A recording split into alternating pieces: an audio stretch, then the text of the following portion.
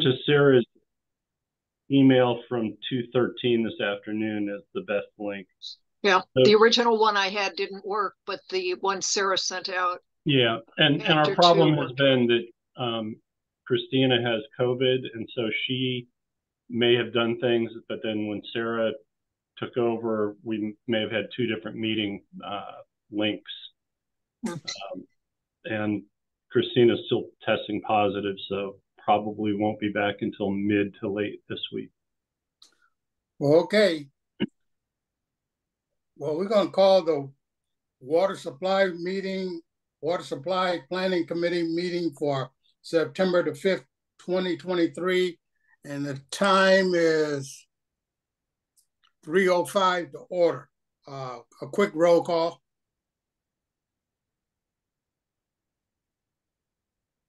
Director Riley? He is on the attendees side, so we bring him over.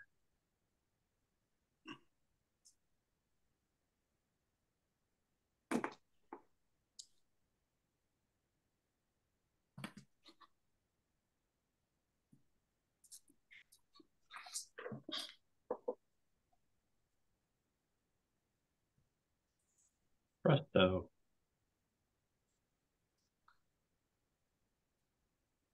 Director Paul? Here. Here. Director Riley? Here. Chair Edwards? Here. All members are present. Thank you. Okay, comments from the public. The public will make comment on any item within the district jurisdiction. Please limit your comments to 3 minutes.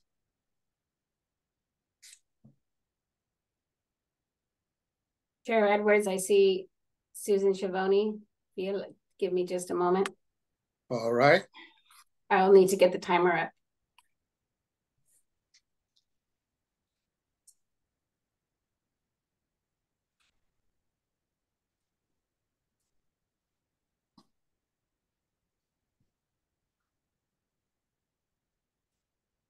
Susan, once you see the clock starting, you may share your comments. Hi, I'll be quick. I hope it's an appropriate question, but at the last board meeting I attended, there was some discussion about Cal-Am not using the amount of water they could take from the Carmel River right now and instead taking stored water. And I'm just wondering if there's been some movement on resolving that issue. That was my question. Thank you.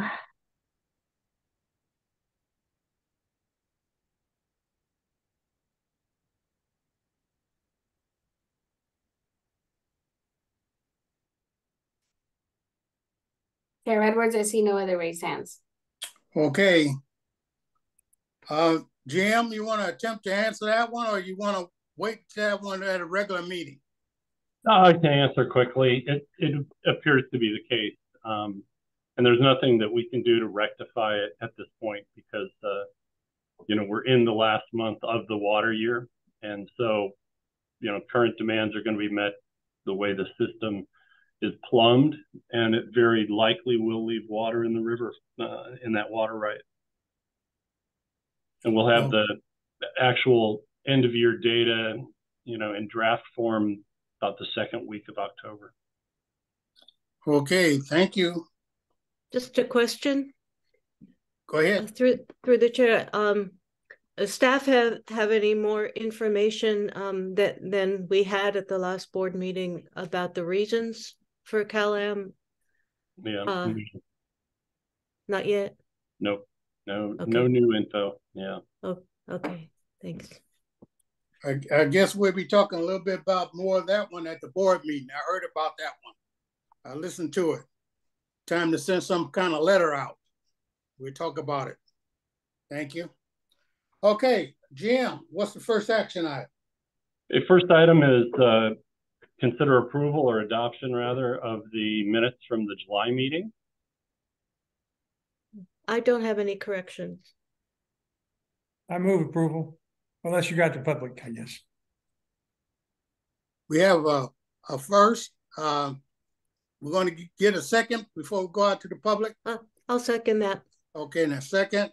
Okay, Sarah, let's take it out to the public and see anybody want to comment on the minutes. Chair Edwards, I see no raised hands. Okay, no raised hands. Okay, we have first by Director Rowley, a second by Director Paul. All in favor, say aye. Oh, Aye. Zoom. Well, it's roll call vote because it's Zoom. Okay. Director Paul, Yes. Director Riley, Aye. Chair Edwards. Yes, The motions are adopted 3-0. thank you. Discussion items. Jim, All right. what's the first one? Yeah, this first one's kind of fun. We'll let John Lear take you for a tour of a new portal that we're developing, accessible through our website. John, take it away. Okay. If I did that right, you should be seeing my screen. Yep. Yes. Okay. Good afternoon, directors. This is a report on a couple different projects that you guys have been funding over the last 3 fiscal years. We've come in the fiscal year 1920 budget and 2021 and 21-22 budget. And we went through in 1920 and we replaced a number of the actual equipment that's out in the field for about half the gauges. We then came through the next year and replaced the rest of the equipment. The goal of replacing those equipment was to replace the logging equipment with equipment that could be telemetered, and to have the entire stream network and rainfall network telemetered back to our offices so we can use it, share it with the public, share it with education, make operational decisions with it. And this last year, as Dave said, we've pulled it all into a web portal. So what I want to do is, if you recognize this is our website. I'm going to show you what we have that's old, and then what the new will be replacing. What we have now is the Carmel River Basin. You can click on it, and you can click on Carmel River flows, and it will bring up stations that are on the main stem. And what this data gives you is you can click on Carmel River below Los Padres, and it will pull up a 8-day running plot of what the flow has been at that gauge. You also have that for Sleepy Hollow Weir and moving down to Highway 1 Bridge. There's a tributary, Garza's Creek, that's included in this because it has some operational decisions on how that well is made with some fish implications. You also have the ability to click on a daily discharge summary, and it brings up a flat page like this where it has the daily discharge for each of the days. And this is what's called the USGS format. So this has a very long history of streamflow data being reported in this way. So you basically have some of this information, but it's organized in a way that's kind of buried a little deep on the website. And then the archival is just kind of a running stream on the right-hand side of the website, which you can go into, but it doesn't, it just has no graphs. It just has the flat data sets. This often isn't usable for people like students that are using, want data requests. The data requests often span different data periods. We have currently on our website rainfall data. It's organized much the same way, where you can go in and see the rainfall chart. You recognize this one from Dave's presentations. So this is being generated. These data are updated hourly to our website. But what we're moving to is what we call, we were going to link to this, which is called our data portal, or it's an API. So this is a much better way to display this. So we've built a one link interface that will bring you to an interacting map where you can scroll around on the map.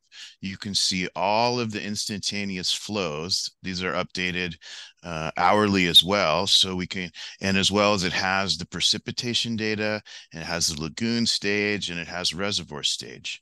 So we can go into what I showed you before, which was Sleepy Hollow Weir, which is just downstream of below Los Padres.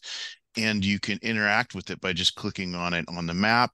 You actually have, you can go in here and you can change August. You can change it back to a different date. It will go retrieve the data.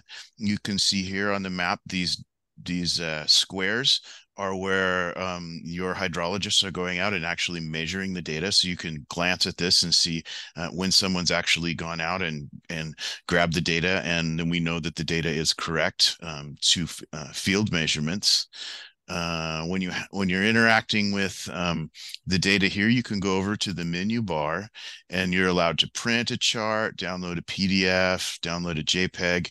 You can export the data on the chart to a running comma separated value or a JSON data set, which different programs and programmers like them in different sets. So we can go back to the map. You can zoom in. It's a lot like Google Maps, where you can put satellite imagery on this. You can go through. One of the problems that we had in the past is we would display rainfall data, and it would be a daily total.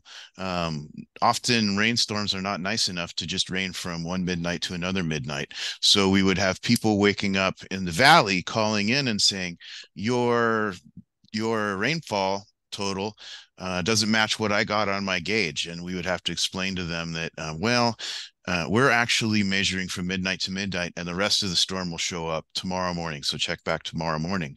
But we have the ability here to have a 1 hour rainfall total, 3 hour, 6 hour.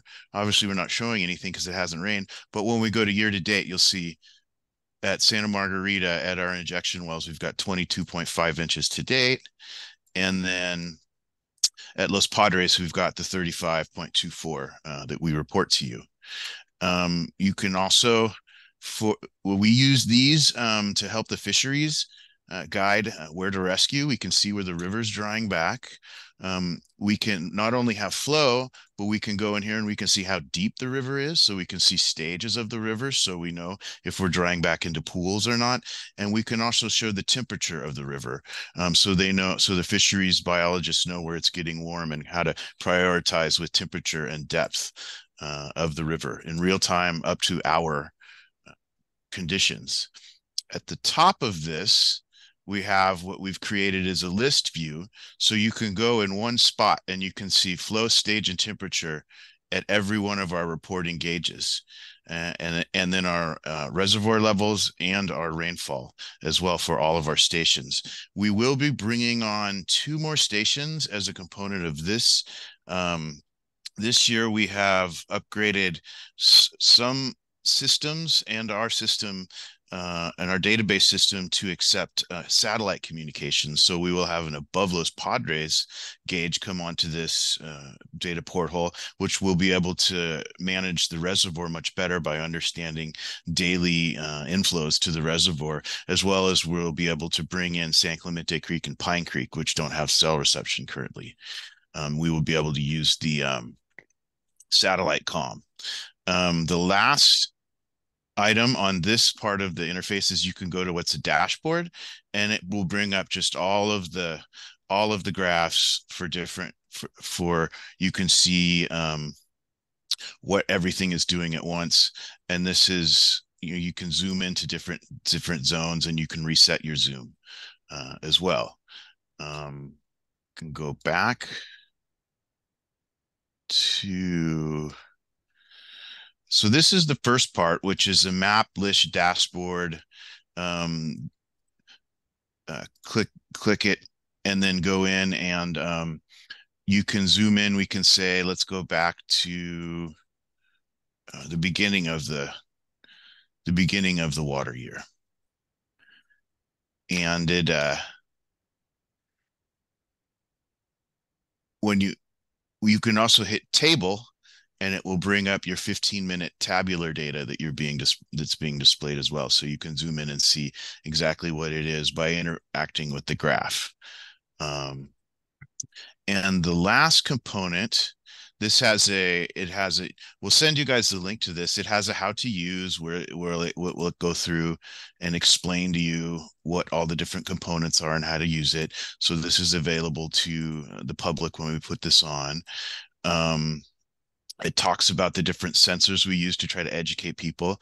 But then this is the last functionality is we have a download section where you can pick the data format you like, and you can pick, I'd like Potrero Creek, and I would like this date range.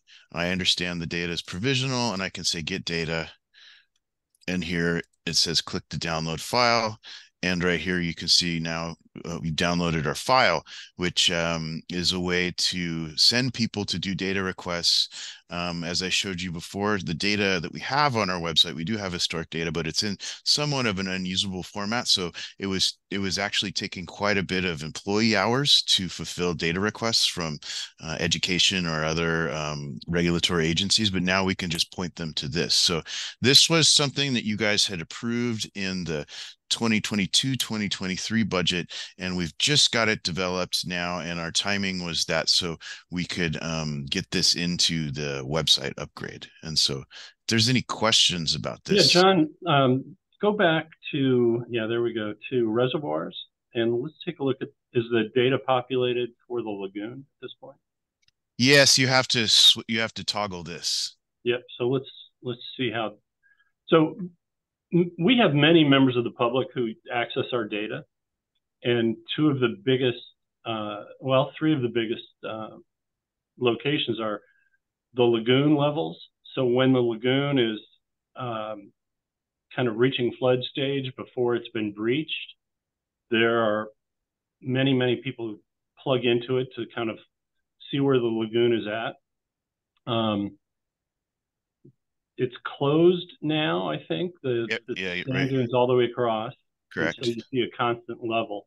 Yeah, you can see in the data here, you can see the lagoon coming up, being closed, and then opening, and then it has tidal cycles to it, and then it's closed again here. So we can tell just by looking at this what our system is doing.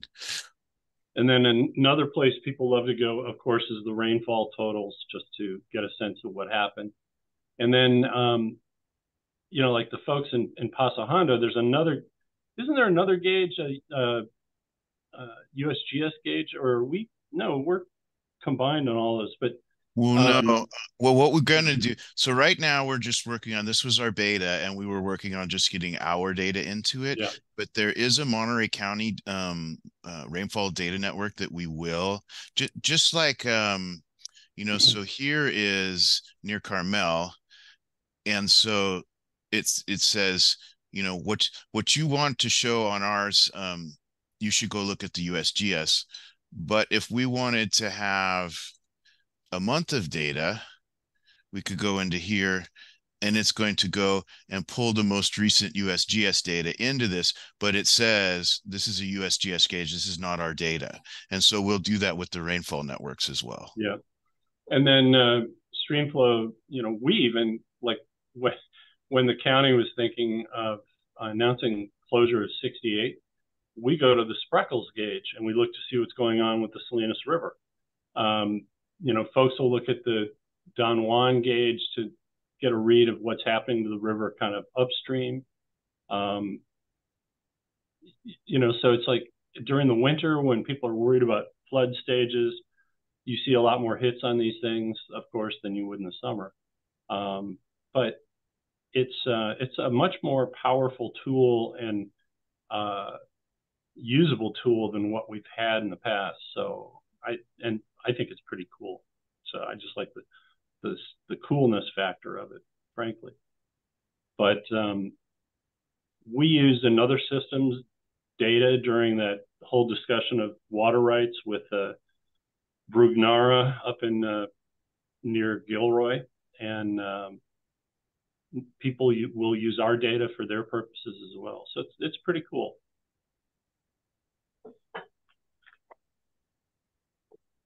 Okay, any committee questions? Just another comment. I was glad that you started out at the district's website to get us there. It also, whatever public is there, but I'm part of the public on things like this. It's nice to know how to navigate the website. I know it's going to be revamped somewhat, but still, there's a lot of data there and there's a lot of information, and I don't necessarily follow the logic on how it's designed, but I like this walkthrough, so it helps me kind of understand how to approach the data that's available, how to inquire about the data that's available. Yeah, and I think appreciate we made a decision last week during one of our website meetings that there will be a pretty ready, right in your face button to access our data. So all of this data will be under a single point of entry, which will be a little easier than it currently is. Just a general question, Dave, if I could, through the chair. Go ahead. The concept I have is that the Carmel River is probably the most studied river on the west coast of the U.S. I don't know if that's really true or not, but I've got this image that it is, one of the more highly researched, river systems. Is that still true? I thought I heard something like that several years ago. We think it is.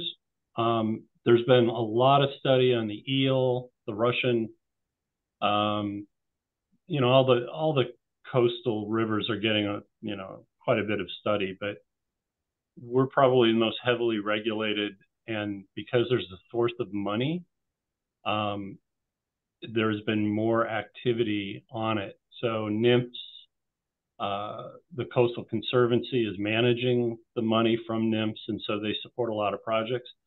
So it's not only highly studied, but there's more activity that's taken place. And so Trout Unlimited secured funding to do removal of fish passage barriers, and there's a lot of fingers in this soup.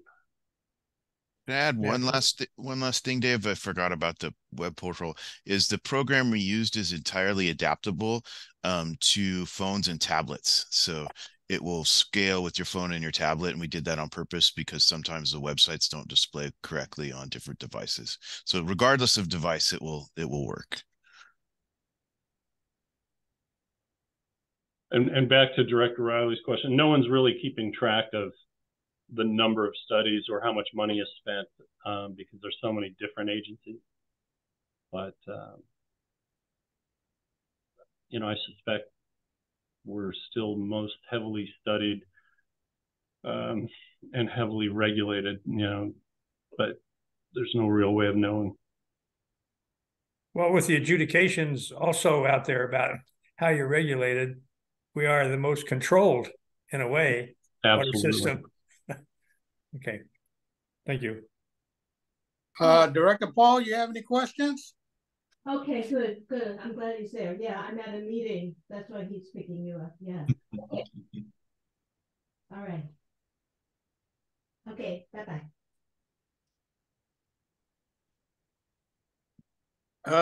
Director Paul, you have any questions on this item? No, I do not. Okay. But I just want to say it's really, really exciting to see making this data accessible in a contemporary way, so people make it more usable, more easily accessible. It's nice to see that you're making it happen. All right. Jim, what we're going to do about outreach on this one? How we're going to reach the public? I'm glad he introduced us to it. I know other people are going to look at this meeting after we look at it. Which other ways? Are we going to do it at the full board level, or whichever? Yeah, I'm not sure. We haven't really talked about that in-house. We do have, there's about 200 independent users of some of this data. So obviously it's more than just ourselves. We have the actual diagnostics of how many unique email addresses go to certain sections of our website, and then for one of those unique individuals, how many times they access it. And so, for example, you know, a lot of our own staff will be a unique user who accesses it quite frequently. But when you have 200 unique users, you know, that's a clear indication that it's a lot of members of the public. So once this is launched, the current users, whoever they are going to find it immediately on their first attempt at use. So, you know, it's a little bit of spreading or self-announcing from that standpoint. But no, we'll get the public outreach team together and see, but it all spins off of when it's fully populated and working and uploaded. But yeah, we'll find a way to make some sort of announcement. Okay, and you're going to introduce the rest of the board to this at the next meeting, or you want to wait? Or no, I think we'll wait. And you know, it's by design to be very user friendly, at least at the most basic level. It's just finding out the information you want. So we might just direct, you know, make it public, make an announcement, but it's really this committee's kind of work. So we wanted to bring it to this committee to see, but I don't think we need to put the whole board through it. Oh, okay. I want to thank y'all for bringing this up. I was looking forward to, I didn't see the cost or additional monies, so I'm glad to see that. So I'm glad to see you got it up and working. Yep, within budget, believe it or not. Sarah, let's take it out to the public. See if they have any comment. Chair Edwards, I see no raised hands. Thank you. Jan, what's the next item? Yeah, the next item, item 3, is a letter received from the City of Monterey as Exhibit 3A, where they are formally requesting the district provide a water supply assessment consistent with the state water code. Water supply assessments, as the staff note indicates, takes a look at a 20-year projection, assuming normal years, single dry and multiple dry. The state's requirements for a water shortage contingency plan is to examine 5 years of drought in the first 5 years of your planning horizon. So we, the district, have need for water supply assessment for a variety of purposes. The Cal-Am Urban Water Management Plan is insufficient due to errors that we've detected in it. So we will be undertaking this water supply assessment with a few more scenarios that are useful to us beyond just what the state water code asks for. Not the least of which is the phase 2 proceedings in the PUC application that we keep waiting to get rebooted and restarted. But anyway, I just wanted to call it to your attention. It dovetails very nicely with both the phase 2 proceedings, developing the case for lifting the CDO. So I think having a rigorous analysis, you know, we do have a lot of data and we know which of the water years were dry and critically dry. There is an impact on Pure Water Monterey expansion for multiple dry years. So we do want to look at that so we can address that question as it keeps coming up as well. So I think this is just here for your knowledge. It'll be in the packet of correspondence received for the full board. But our intent is to act on it, and that'll give us, in effect, an interim supply and demand analysis, which may have some other benefits to us. And that pretty much concludes the item. Director Paul, go ahead. Yes. Well, first, I just want to thank you, Dave, for it's great that you see all these different uses for the analysis. That's excellent. Appreciate that very much. My question is the request of the city clear enough to you? I felt confused by their discussion of conflicting data and conflicting numbers. And I had to read it several times, and I still wasn't sure that I was clear about what numbers they wanted you to use to answer their questions. Yeah, there are a couple things that remain a little unclear, and some of them were just what I would call straw man questions. You know, for example,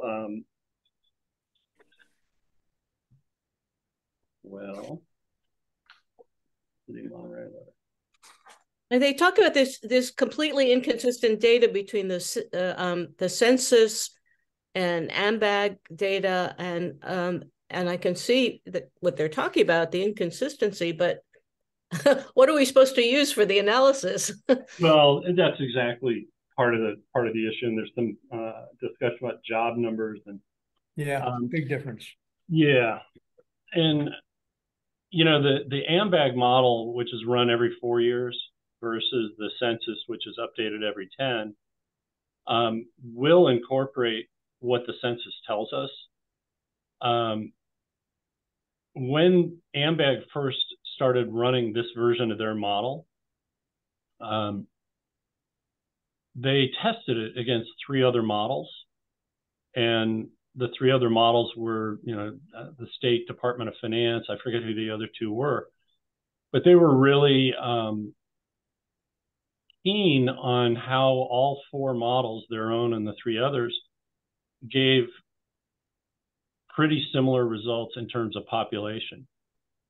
So I'm going to rely on the AMBAG model as a third-party model, given that, you know, they've tested it and so forth. But it is troubling that you have 2 data sets that don't yield the same results, and it's troubling also that AMBAG itself assigned housing units in the 6th cycle RENA document that are different than what they did in their regional growth forecast. So the housing units as assigned don't really line up with the population as assigned to the local district. So, you know, we'll try to address that issue, but, you know, there's other things that he's asked for, like, you know, is water available as of the end of 2023, I think was in that letter. And, you know, there's some obvious answers. No. And we also can't project whether the cease and desist order will be lifted based on our analysis, or if it's going to stay stuck, especially if we have a contentious debate about supply and demand in front of the PUC. Nevertheless, we're going to do what we think is a rigorous analysis and put it out there. And if the city doesn't like it, then I don't know what we'll do. But there's some, as you've already identified, conflicts in data, but I think we lean to the AMBAG regional growth forecast more than census data.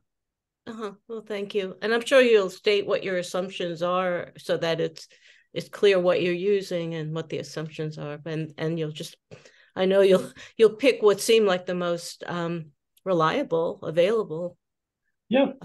And I think we'll, just as we have, and we're going to have to do for the allocation process, we're going to have to acknowledge that there's a difference between each city's population forecast and their housing unit allocation.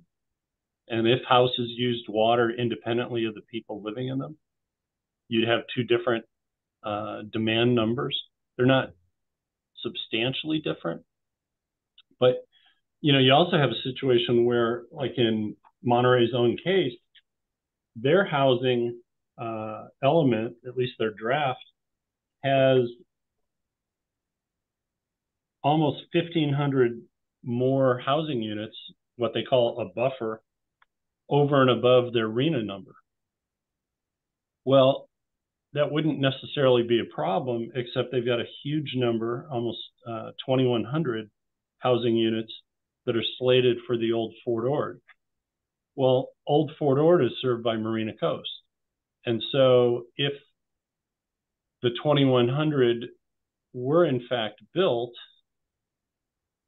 and we're looking at the required housing of 3,600 for the city of Monterey under RENA, well, that would mean 2/3 of their water use for new housing would be addressed by others and not have to be addressed by us.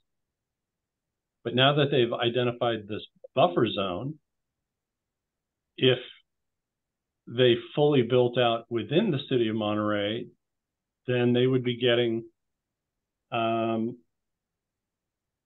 4,400 housing units in the city of Monterey, more than their RENA number.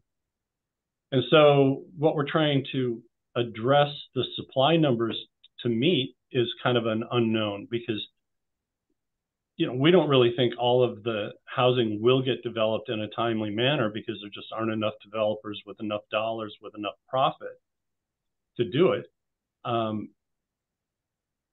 But we're going to have to answer two different questions, or three different questions. Is it only RENA?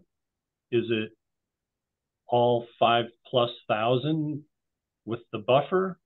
Is it inside Monterey and the water management district, or is a big chunk of it outside the water management district? And so we're going to have kind of what Director Paul said before, state your assumptions, because I don't think we'll be able to answer every single question. Mm-hmm. Yeah, you just have to acknowledge the known uncertainties. Exactly. Like the cease and desist order. And yeah, okay, thank you. Yeah. Go ahead. Yeah, a couple questions, Dave, similar. One report that you will do will serve all the cities and unincorporated? So a single report will cover for everybody? You don't need separate reports? Correct. And second question is, if CalAm has this, you have your supply and demand, they have their, comprehensive, whatever it's called. Urban Water Management Plan. Urban Water Management Plan. Does one have more authority, credibility, standing with the state? Who chooses which one to do? That's a great question. So the urban water management plans are supposed to have standing with the state, because it meets state law, and they're filed with the Department of Water Resources. We have filed quite a bit of testimony previously stating that there are errors in their forecast for supply and demand, and that these errors, some of which have already been acknowledged and some have not been acknowledged by CalAm. But we also highlighted how they run their review process. They'll notify that there's an urban water management plan being prepared. Then they provide a notice that it will be heard at a hearing, and that the draft plan is now available. And they typically have left about a week for review between the notice that it's going to have a hearing and the hearing. And that week will, likely include a weekend. And anyway, we filed testimony saying they really don't want any comments. They don't really want us to weigh in. Whereas public agencies like Marina Coast and others, they put a draft out there for up to 2 months for public review. So when we've identified things that we're concerned about, 3 cycles ago, maybe 4, I think at this point, 20 years ago, we provided extensive comments, all of which got ignored. And then the last 3 go-rounds, we did provide comments 15 years ago, which went largely ignored. And then we got the message. And so we didn't provide any comments 10 years ago or the most recent one, which was 2020, actually came out in 2021. So you'll have folks like the Water Master, in fact, say, well, it's the official document. Well, it's only as official as its vetting process. And, all of these pretty much reflect whatever the urban water provider has told its consultant to put in them. And so the supply and demand stuff, forecasts are not to be believed or taken at their face value. But many agencies like to believe that they are the official document and that they're useful that way. It just seems to me with this difference in credibility, and and of course, CalAM questions our own study, your study, on supply and demand. And if the PUC is ever going to have that hearing, something will happen as a result of that hearing. Who knows what? I'm a little frightened about where that might end up. But nevertheless, there'll be. I'm just thinking the credibility factor maybe should become at least a report to the full board, so we all can look forward to whatever fallout there may be from not only the allocation process, but the unhappiness or the disagreements that may emerge, and we may get a lot of that feedback coming through the board. We may as well be prepared in some fashion. So whether it's a full bore, confidential report or public report, I think the full board ought to be a little bit prepared about what may be coming. That's all I'm suggesting on that point. Yeah. As well as Marina Coast may be involved in some of these, whether it's Sand City, Delray Oaks, or Monterey. All three of those cities could have something to say that doesn't jive with somewhat of our version of what we're responsible for, but actually what's going on. There'll be a difference. I guess that covers my question about single reports, main thing, but the potential differences of reaction to where the cities may go for their information versus where we think the real valid information exists here versus CalAM. George, what do you mean by single report? I didn't follow. Single.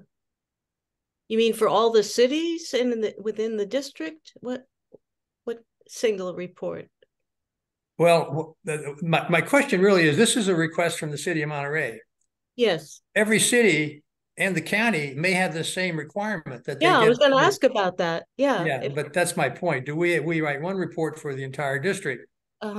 Or do we have individual reports for individual cities? Yeah. So the requirement is that it meets the system's existing and planned future uses. And so because the system serves 5 other cities and the unincorporated county, it necessarily has to include their demands in there. So it just by its nature is going to be an all-encompassing 6-city unincorporated county examination. The difference between this exercise and the adopted supply and demand scenario is we're not simply going to take like ASR at 1,300 acre feet at face value. And the long-term supply and demand forecast that we adopted was also basically a normal year scenario.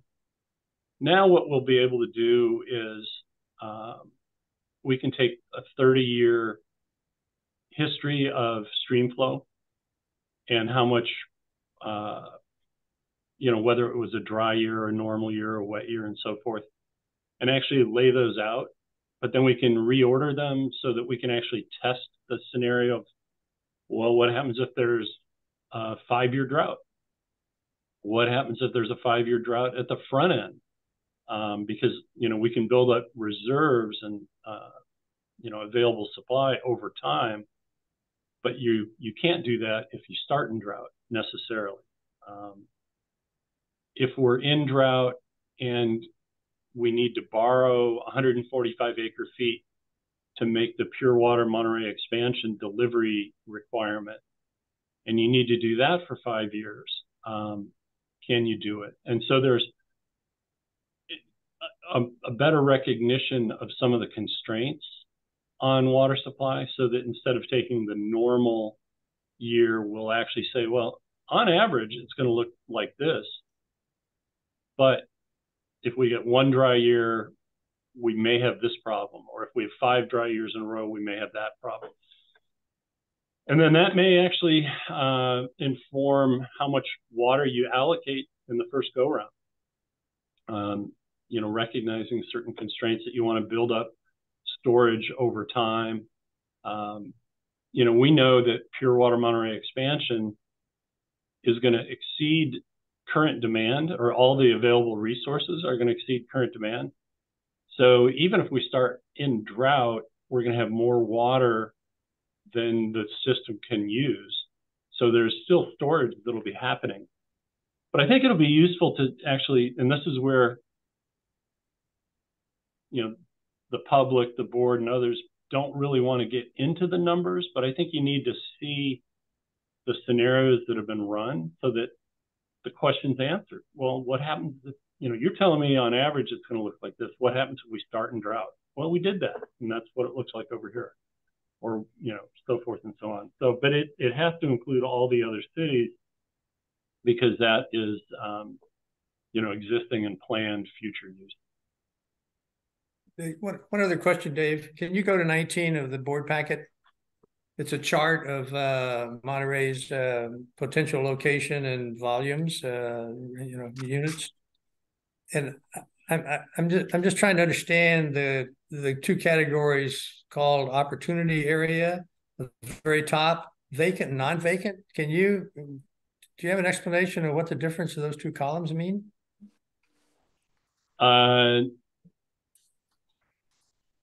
Vacant and non-vacant.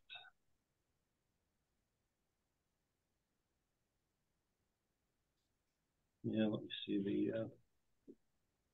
I don't need an answer today. I'm just curious about how to understand the chart. Well, it might be nice to have an answer today. Hang on.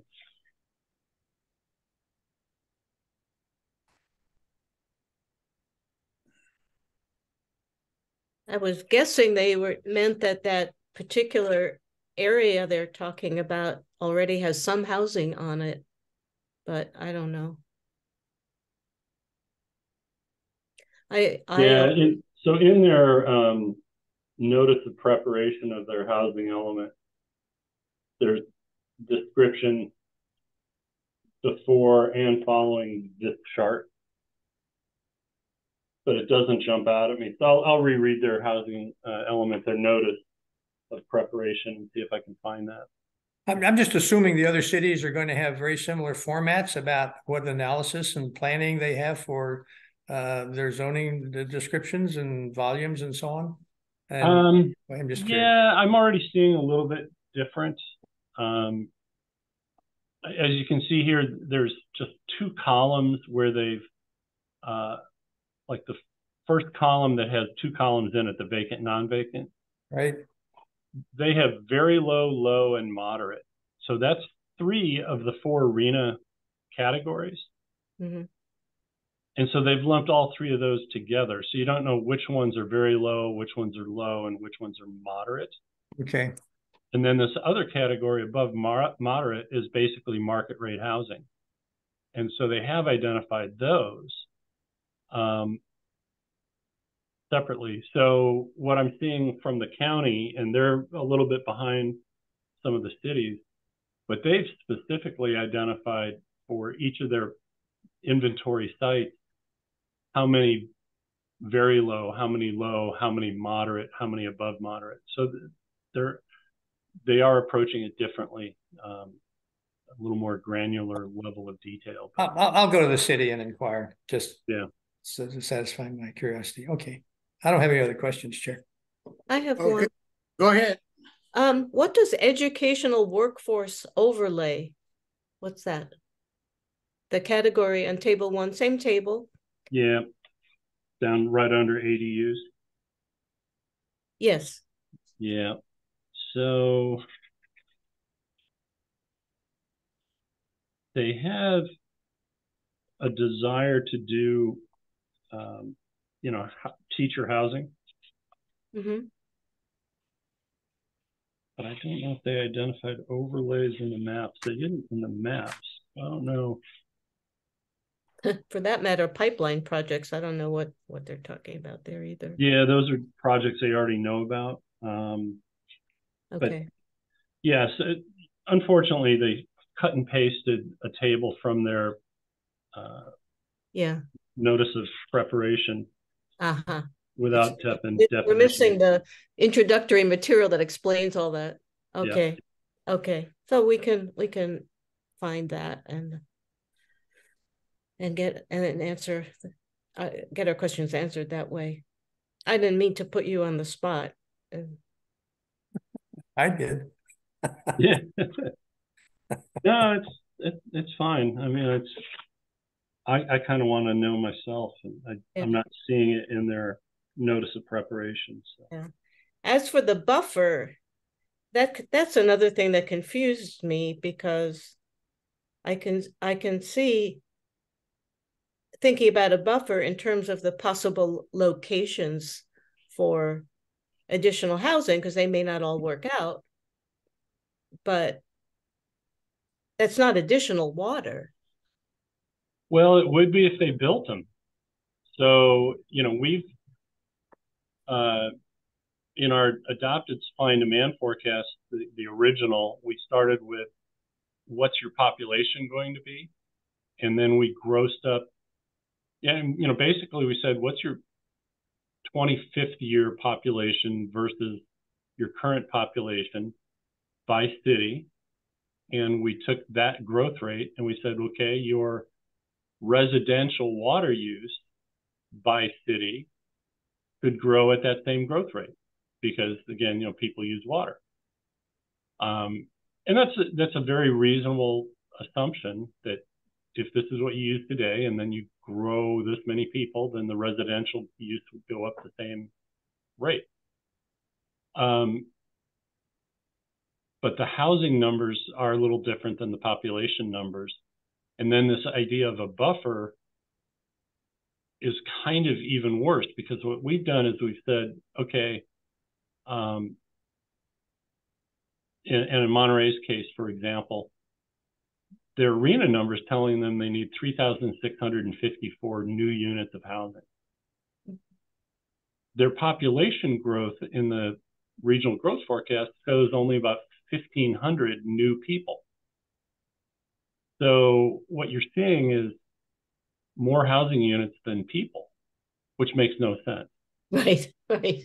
But then you look at Sand City, and they've got a very high housing number compared to its population expectation.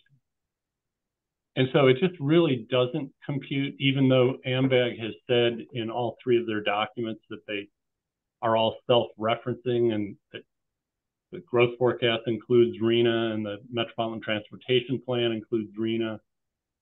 There's still something missing. But then for the city to go further and say, not only could we build 3654, but we could do 5802 units.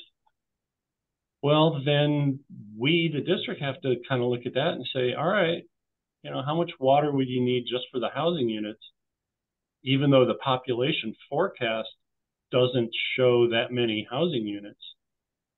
And that's where we may make a unilateral decision that, no, there's not enough water for 5,802 housing units of a certain mix. And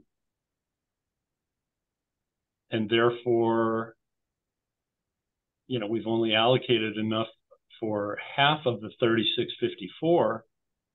And let's get out 10 years and see how much you build. And then we'll, readjust the allocation, and we may have to speed up the next increment of supply.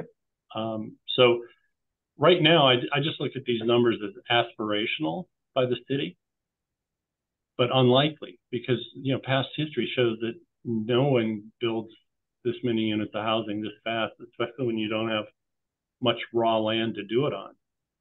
But we have to accept that they believe they could build this housing. And so we need to analyze it. Including the buffer? Because to me, what they mean by buffer is if some of these identified locations fall through, we're identifying more than enough to get my locations. 3650. They're not aiming to build more than the RENA numbers, right? That's not their objective. But if their housing element actually entitles enough property to do 5,800 housing units, because they're not going to build the units themselves. They might build some as the city, but they're, the whole point of RENA is to make jurisdictions identify land, zone the land, and ease the restrictions so that housing can be built. Mm-hmm. So if they do that, and 5,800 homes could be built, or dwelling units could be built, developers could come in and build 5,800 because now you've entitled it. Our negative view is good luck getting even 3,600 done Mm-hmm. in a 20 to 25 year period.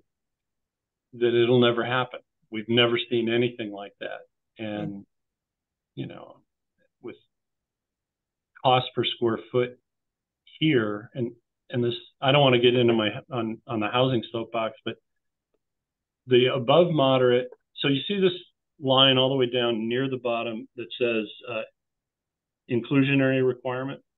Yes. So they have a 1 in 5 requirement.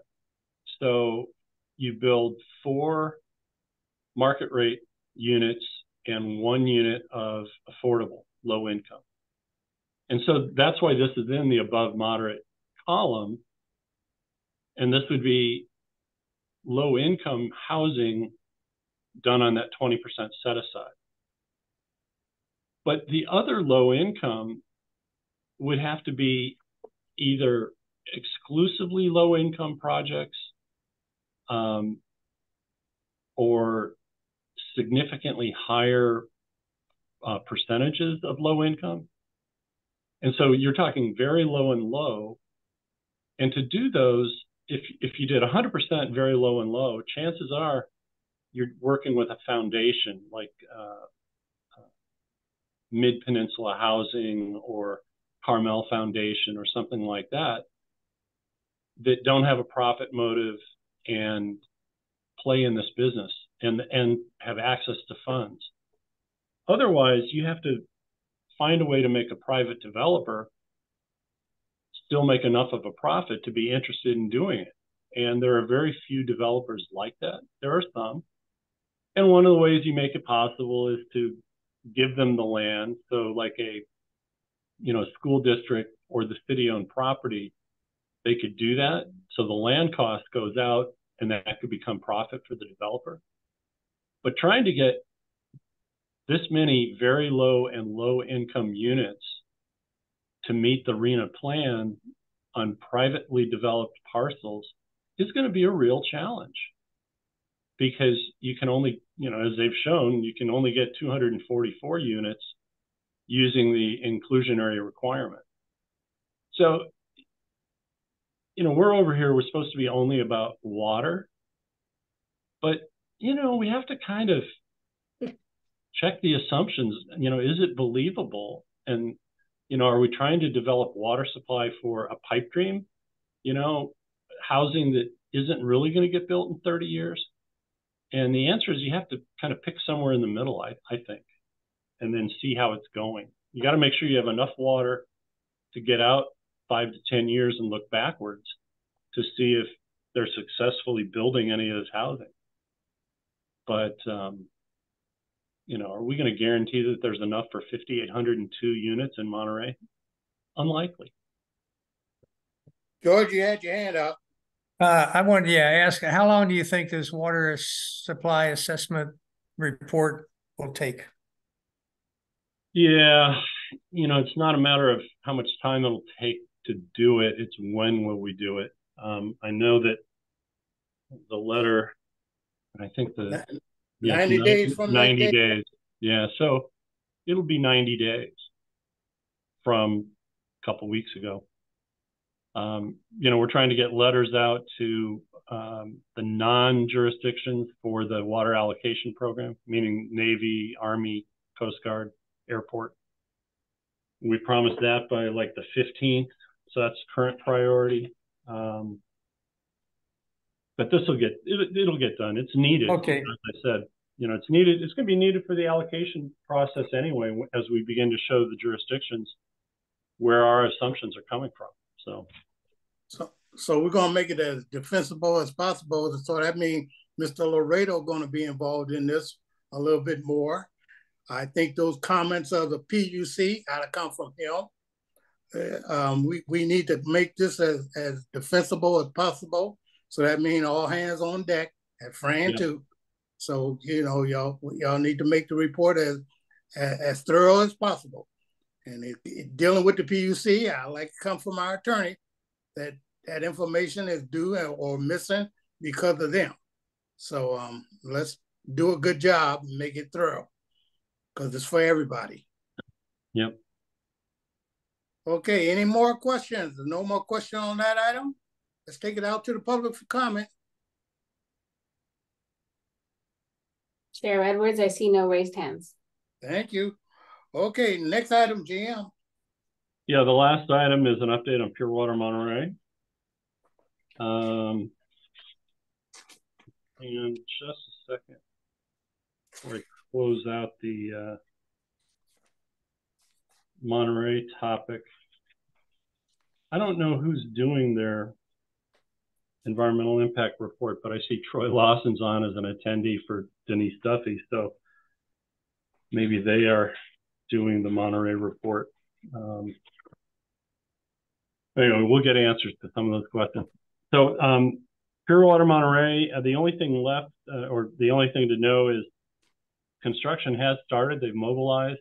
I was told by Dave Lindau. It's probably very minimal at this point. They did their notice to proceed on August 14th.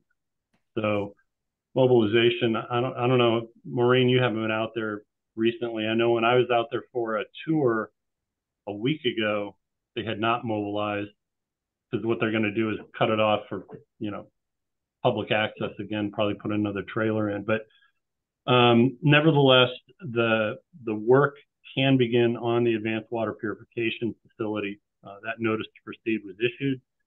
The bids on the injection wells, remember the original bids were rejected and they rebid it. They're going to do a bid opening this Thursday with an award. They'll bring it to their recycled water committee at the September meeting and then award at the September board meeting with a notice to proceed in probably early October.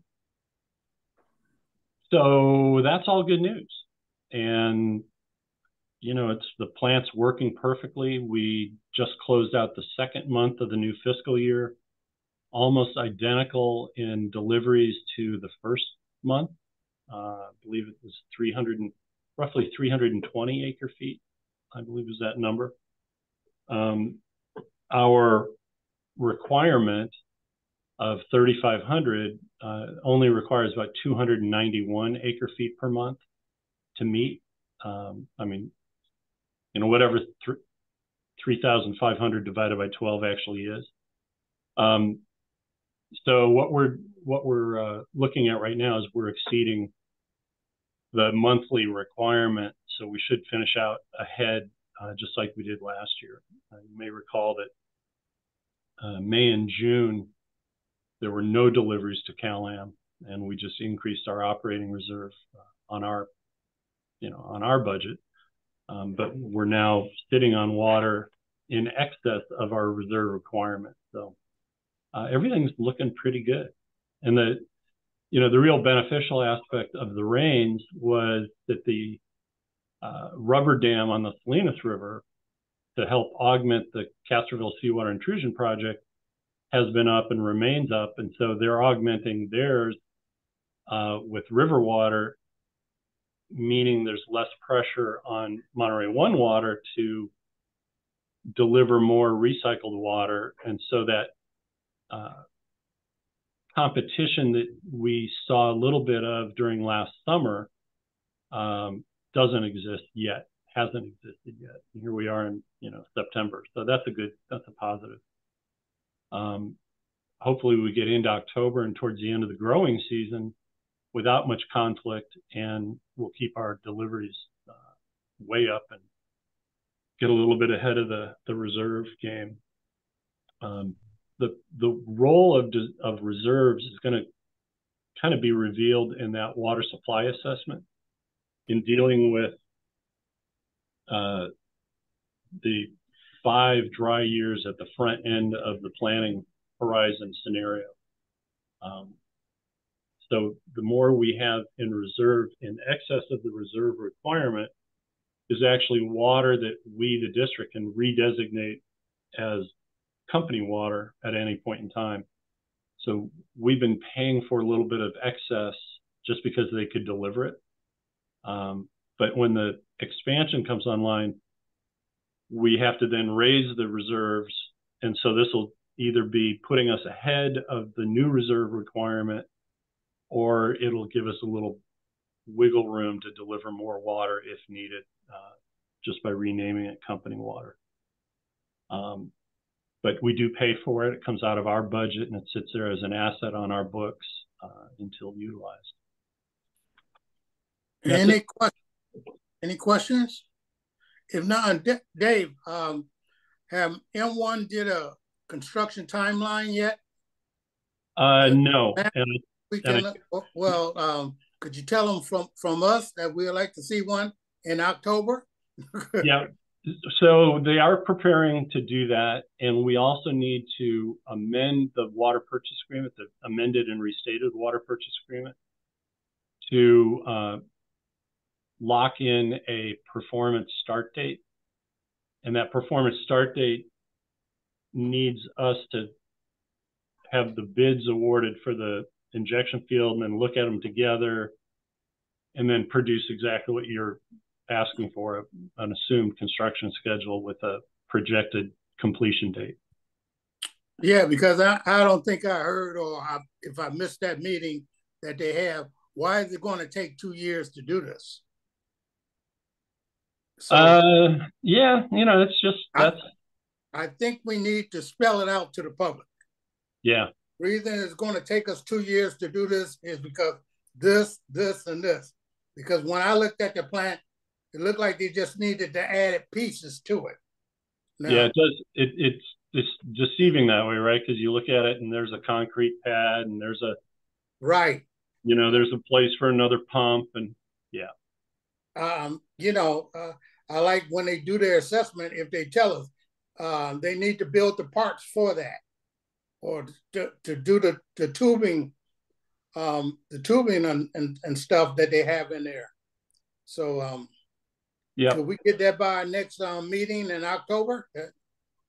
I'll talk to the project manager. I'm not sure it's going to be ready in October, but they know they need a Gantt chart showing construction, and it'll be a traditional construction timeline where you have your overlapping pieces, so you can see which components are critical path and so forth. So, okay. Any other questions from committee members? If not, I didn't bid you all a good afternoon, but I'm going to say goodbye with a good afternoon. So all right. Thanks, everybody. Thank you all. Have a good afternoon. Thanks, Dave. Bye-bye. Bye-bye. Bye.